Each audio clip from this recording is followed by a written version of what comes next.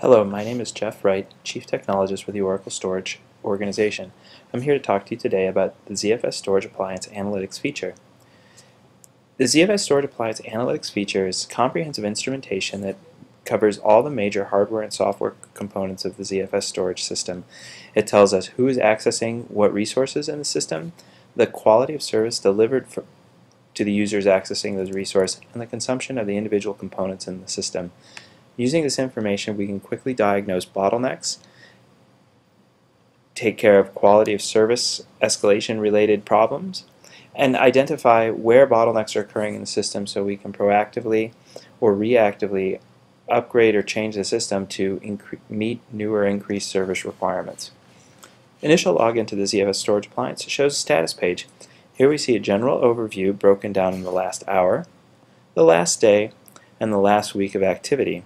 We covered the CPU, the network, and disk as major physical components in the system, and the workload incident on those components through the Nfs v3 and v4 protocols, SMB protocols, FTP, and iSCSI. This quick dashboard gives us an overview of the work incident on the system and the consumption of the different components in the system. More detailed information can be found on analytics by going to the analytics section of the worksheet and selecting the statistics to look at on the system.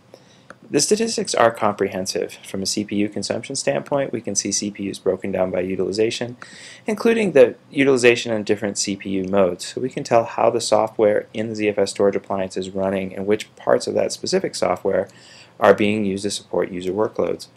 Similarly, on the ARC axis, our primary cache, we can see cache access broken down hit and miss, file name, L2 ARC eligibility, which tells us if a particular miss is something that would have been populated in the L2 ARC, a good indicator of a need of read flash. We can see this broken down by project, share, and LUNs from a block access standpoint. Other important bits, the ARC size, how big is the cache, you can tell when the cache is warming up and when it's stable. Other interesting bits, the L2 ARC access, so just like the primary cache, the secondary cache we have on read optimized flash, we can also observe access by hit miss, file name, project shares, LUNs, and so on. L2 ARC size, similarly to the ARC size in the system, we can observe how big it is and when it's appropriate to add more components. For secondary processing data movements, such as NDMP, we can watch bytes transferred to and from disk, bytes transferred to and from tape, file system operations, number of jobs that are running and types, as well as shadow migration, which files, which projects, which shares, and so on. We cover this in bytes, number of operations, and finally requests. Physical component standpoint, disk, we can watch the number of I/O operations. This is the active queue if you're used to I/O stat. We can see the disk broken down by % utilization individually. Watch the number of I/O bytes by disk and by type in aggregate. Similarly, I/O operations, and with those operations we can see the offset as well as the response time or latency. This is really handy when you're trying to troubleshoot problems related to randomly accessing data versus sequentially accessing data, and in cases where sometimes the application behavior is inconsistent with what we think it's going to do. We can look at the disk broken down by % utilization. Similar to the disk, we can look at ZFS in terms of how many logical I/O bytes he's running compared to how many bytes are actually going to disk. It's a good measure when you're looking at the inflation from RAID and mirroring calculations. Memory standpoint, we can observe most aspects of the memory, including specific usage of applications running on the appliance so that we understand which parts of the memory are being consumed. We also can look from a network perspective, data access in terms of bytes transferred on the data links, at the interfaces, physical interfaces, the interface bytes, this is the IP addresses assigned to those interfaces. Finally, we can track IP bytes by host, protocol direction, IP packets. Similarly, in the TCP stack, we can look at the client as well as service and direction, and similarly with TCP packets. From a front-end protocol standpoint, or the application protocol standpoint, we instrument the fiber channel or block protocol from a perspective of the initiators, targets, and LUNs. Similar to the bytes transferred, we look at the operations. We see here the operations are also broken down by latency, so that's where we observe the client's response time delivered to the client. We run similar statistics for FTP, HTTP Web Dev, iSCSI, just like Fiber Channel, Operations in bytes, and the demonstration we're going to show today is Nfs Operations. So we can see initially drilling down by type, client, file name, share, project, latency or response time, size, and offset. Like NFS, we can watch SMB, similar statistics, and finally SRP for people that run iSCSI over InfiniBand with RDMA protocol. We can watch SRP just like we can watch iSCSI. Those drill downs are a beginning of what we can look at in the system. To make it easier to work with the system, we can also build these into preloaded worksheets and save those worksheets for reference later. You can see this particular test system is used by a lot of us here in the sales and engineering groups, and we cover different aspects of demonstrations we give with the system. I'm going to show you a worksheet I like to use that just covers general NFS monitoring. We start up this worksheet. We can see I'm watching first and foremost NFS operations broken down by type. We like to see the read and write operations broken out separately. Gives us an idea of what the clients are doing. Watch NFS operations by client so we can see the users that are accessing this system and how much those users are accessing the system. In this particular case, the 1080-5492 represents a VMware system I'm going to show you later. And these other systems are people sharing access to the rig right now. NFS operations broken down by file name is very handy. If you want to know when users are accessing data, you can see the specific files they're accessing. And on this particular example, we see a user is scanning what looks to be a large number of files, and we can even look at that more graphically to see in a pie chart what those users are doing to the data. In this case, we can see there are roughly 10 files that are taking care of most of the workload, and those 10 files, as we're highlighting here, are accessed just about uniformly. So it's a nice picture of how the application is running. So we move down the stack, NFS operations per second broken down by latency. This includes read and write lumped together. It's nice to have the statistic as a single statistic from an ease of use standpoint. Later we'll show how to break them out by reads and writes separately. Network interfaces broken down by interface. Here we see our NGE0 link running very close to line speed. And then finally, moving down through the disks, we can see disks broken down by utilization, relatively idle on this screenshot. CPU at 17%, not really working. Our ARC access broken down by hits and misses, so we can see the data hits and data misses broken out separately. In this particular example, we have mostly misses in the system. For those misses that are occurring, or mostly hits in the system, for the misses that are occurring, we can see in the yellow sketch here, those misses all would be served by an L2 ARC. So we can invest in the L2 ARC with confidence for this particular workload. And one last bit, we can watch files broken down by offset. This particular workload, we can see they're randomly distributed. And finally, read and write operations separately broken down by latency. And last, a disk utilization 95% by disk. This tells us when our disks start to get pegged, we can light them up individually to help tell the difference between a disk that's failing mechanically versus all the disks that are getting saturated. So with this instrumentation, how would we apply it to solving a real-world problem?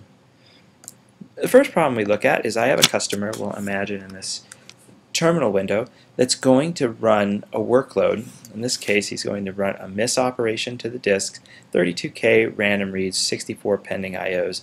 And this particular user is going to look at the quality service that's delivered in terms of the average response time and total IO rate, make a judgment about if that IO response time is good or bad, and then let us know how they feel about it.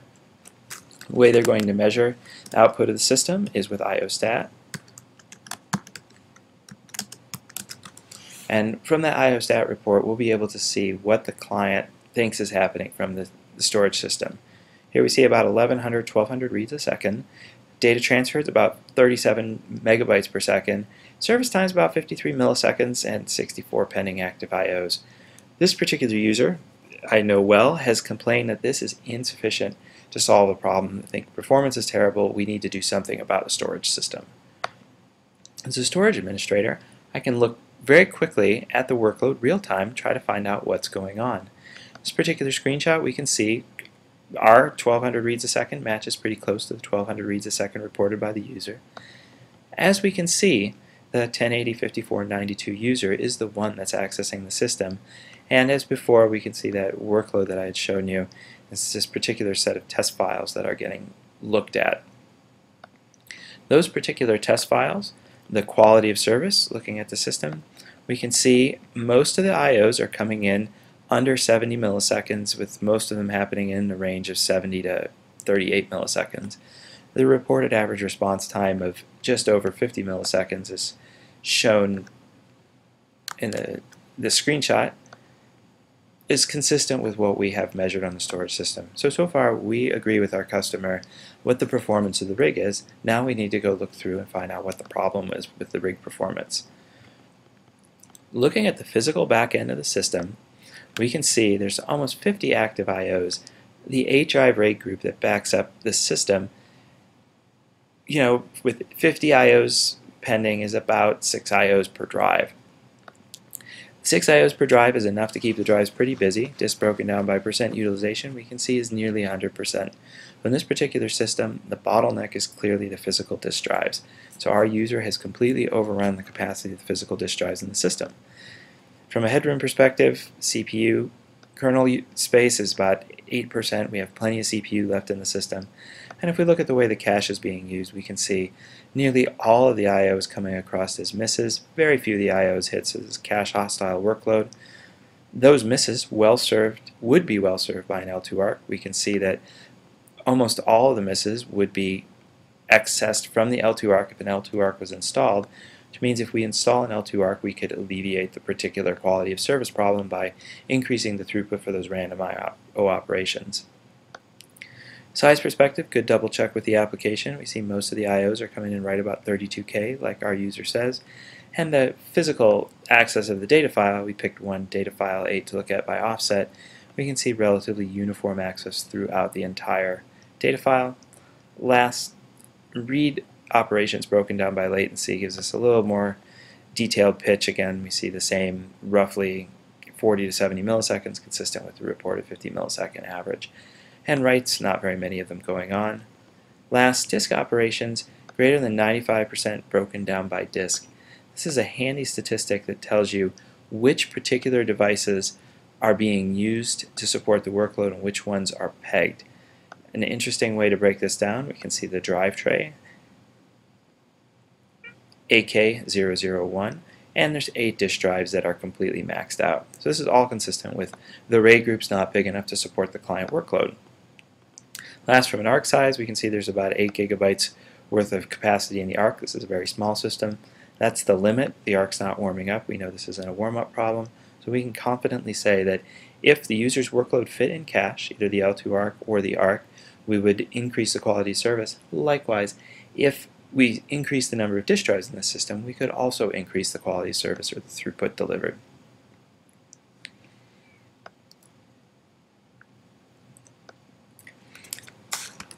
As an illustration of the test, we're going to go through and rather than change the size of the rig, we're going to change the size of the data that we operate on. This next bit, instead of scanning over hundreds of gig with an 8 gig cache, we're going to scan over just a few gig for that 8 gig cache. Effectively what we've done is we've increased the cache size with respect to the workload, and we can figure out if the client's going to be happy, and if the client's not happy, how to solve the next bottleneck. As we used before, we run IOstat to keep a sharp eye on the system. We can see with this particular miss workload, we've got 111 megabytes a second, almost 3,600 IOs per second, 63 active IO just like we had before, and a 17 millisecond service time, 17 or 18.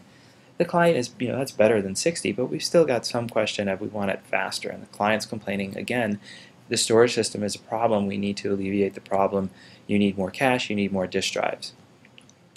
Rather than just react to the system, we can again look quantitatively to find out where the problem is, and then very accurately sort out what's going on.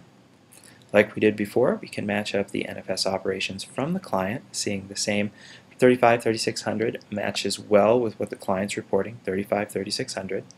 We know that the .92 client, again, is the same one accessing the system, so there's no conflict of workload in this case.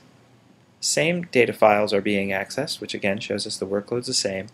Going down to Nfs Operations, we see our first hint as to the effectiveness of changing the cache. See here of the 3,800 operations per second going on, nearly 3,500 of them are coming in under 100 microseconds. This is the cache response time of the system. The maximum response time we see observed for this workload is only 4 milliseconds. Therefore, the reported client-side response time of 50 milliseconds or 17 milliseconds is well in excess of the response time from the NFS server on the target.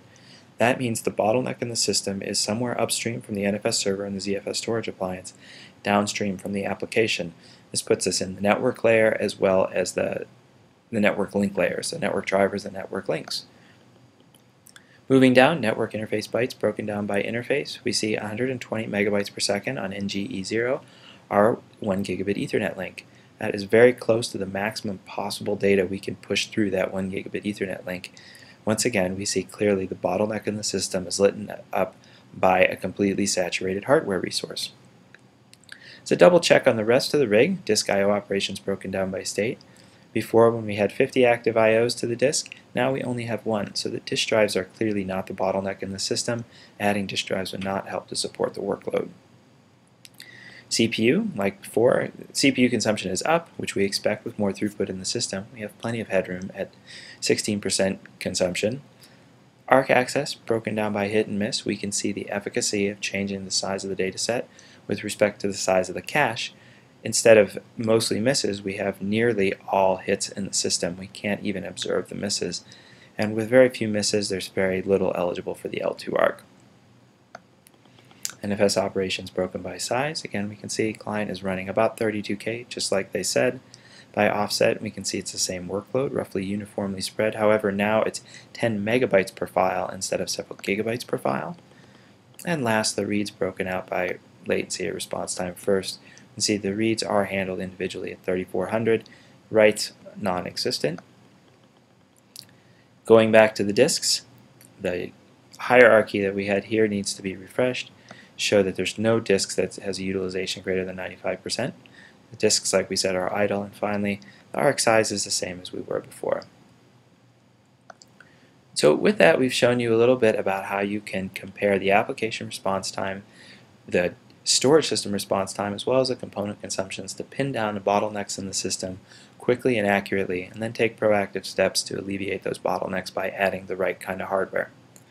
Hope you found that interesting. We'll look forward to giving you more talks on how to use analytics in the future. Thank you.